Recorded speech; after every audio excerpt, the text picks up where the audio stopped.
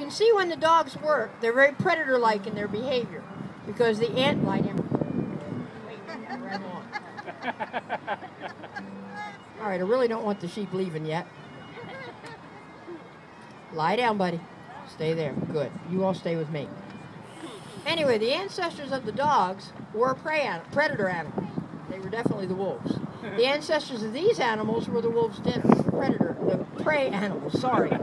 And some of that relationship still exists. But people often ask us if the sheep are afraid of the dogs.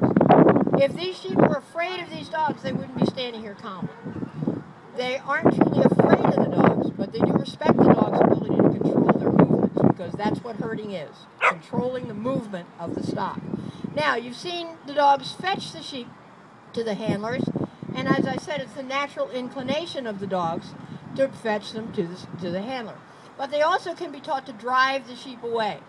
So I'm going to ask Kep to pretend it's the next morning at home on my farm, and we need these sheep taken back out to their field. So we're going to attempt to drive them through those two white panels over to the right, as if we're driving them through a gate in the fence line.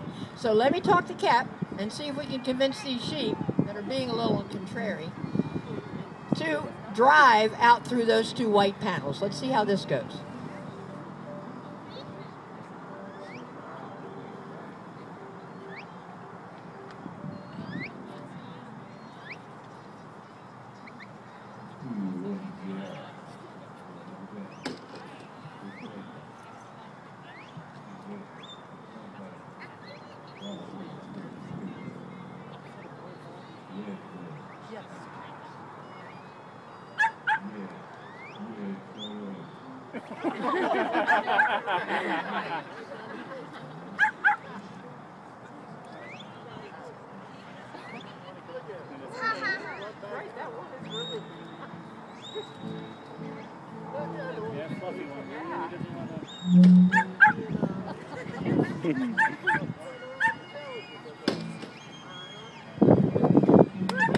All right, right through the panel.